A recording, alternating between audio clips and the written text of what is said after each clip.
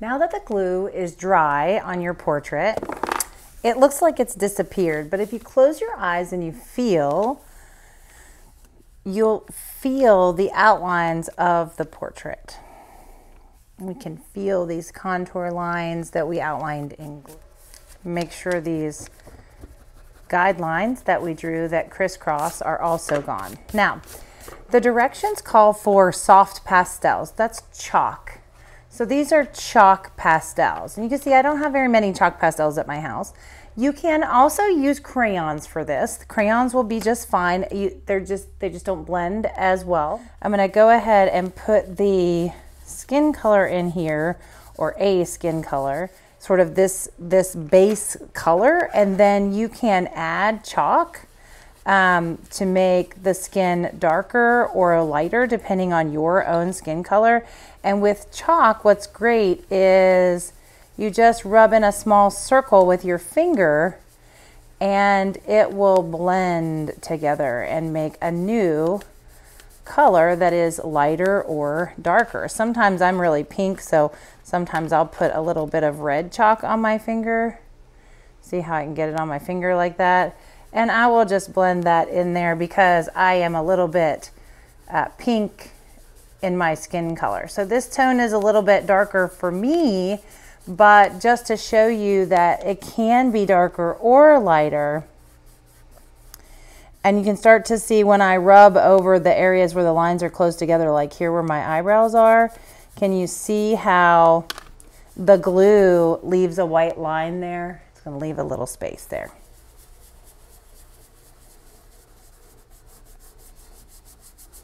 I'm going to put a little bit of red on this side so I don't look so pale.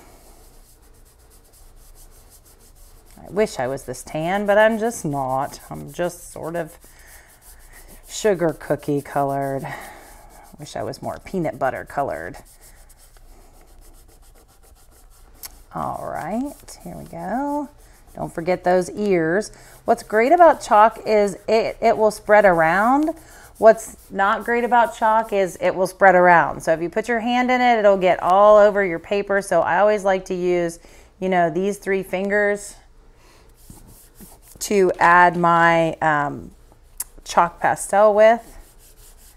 And I'm gonna start out with a little bit of that darker color because I have a shadow underneath my chin. My chin sticks out away from my neck and it just makes my neck appear a little bit darker, and then it's just gonna get lighter as it comes down here underneath my chin.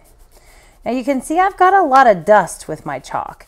And if you have a lot of dust with your chalk, you want to be really careful not to blow on it. We don't want to go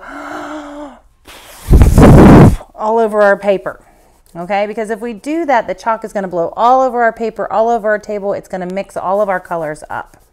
So what I like to do is I like to take my drawing, and if I'm on a mat like I am here, I can just tap it, okay? If I don't have a mat that I'm working on, I can go to the trash can and I can do the same thing to the edge of the trash can. Tap, tap, tap. It will get that extra clay, that little chalk dust off of there, and I can keep working, okay? If I go outside the lines a little bit, I'm not too worried about it. So for this first part, we're just worrying about adding those more realistic colors to our face and our hair and those kinds of things. Sometimes I even like to use a Q-tip. I don't have one handy here, but that helps me get inside those little areas. So I like to keep these little Q-tips handy. You might find these in the bathroom at your house because they're really good for kind of getting in those really small areas. So I'm going to add a little bit of this red, and then I'm going to get a little bit of this sort of neutral skin tone on my Q-tip, and I can get in there in those places that are a little harder to blend. So I don't really want my lips to be this color. I want them to be just a little bit lighter than that. So I'm going to go ahead and blend them in here. And you can see the glue leaves a little white outline around my shapes and things. I can go ahead and leave the corners of my eyes white, but I'm gonna go ahead and add my eyes are kind of bluish gray, so I'm gonna get a little bit of this blue, and I'm not gonna make it gray. I guess I can add a little, I'm nervous to add too much black. Let's see. The chalk will only stick to the paper. It will not stick to the glue. So if you have a blobby area in your eye, it's not going to stick very well. So that's not getting quite dark enough for me. So I'm gonna get my chalk and I'm actually gonna draw on the center of my eyes there. I'm gonna go ahead and tap that dust off, and I don't wanna get that blue everywhere. This kind of is, it looks very blue on the chalk, but when I put it on my picture, it's mixing up a little bit with my pencil line, which is just perfect for me because I have these sort of gray, I'll get a little bit of black on there, gray colored eyes. They're not really super blue. And then I'm going to use my pencil actually. I don't know that it's going to make that much of a difference, but I have a glue spot in the middle. And so I'm going to go ahead and color over that with my pencil because my chalk is not going to stick to it. So I might have to use a marker or something like that. Tap, tap, tap. Oh, she's really coming to life. Now for the hair. Let's see. This is really yellow for my hair. It's a little too yellow. So I'm going to add a little bit of yellow in here. And then I'm going to add a lot of brown because my hair is not nearly this yellow. It's kind of like a really light blonde, or I mean a really light brown. If you have a darker color hair, you're going to use two colors as well. My colors are brown and yellow, but your colors might be brown and black, or your colors might be brown and the skin, that neutral kind of peach color. And you can see it doesn't really much look like hair right now, but I did a really good job of using the glue lines, drawing in those glue lines. So now what I'm going to do is take my finger, and if you watch, you'll see that glue line that I drew appearing to create texture in my hair. Pretty cool, huh?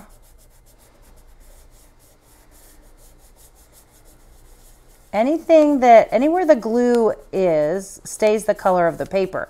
So if we were working on black paper, the lines would be black. But since we're working on white paper, it's kind of leaving this white line. While I have this color on my finger, I'm going to go ahead and do my eyebrows. So I have a lot of this color on my finger, so I'm going to see if I can get it in here in my eyebrow.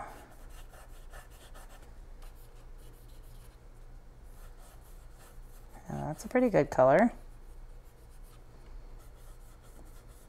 Eyebrows are sometimes a little different than our hair color.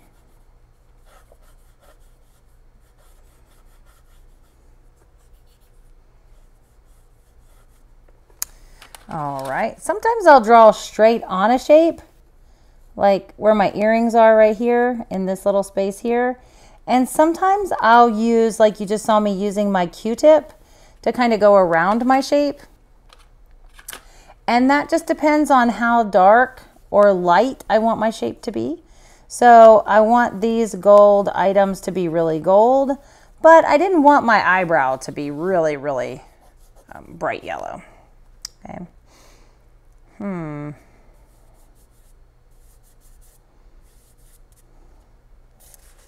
Now for my shirt. I think I want to have a purple shirt. So I'm going to put some purple chalk in here. I might add a little bit of white in here with it. That'll make it a little bit of a tint, a little bit lighter color.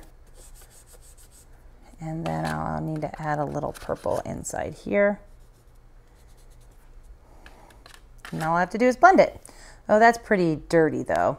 I'm just going to rub that on my palm of my hand for right now. You do not want to wash your hands while you're working with chalk pastels because water is not your friend when you're working with chalk pastels. So you want to keep them nice and dry.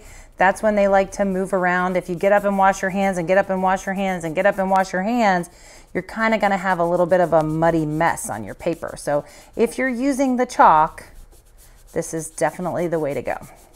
Okay. All right, let's give it a tap. It's like my nose is a little light.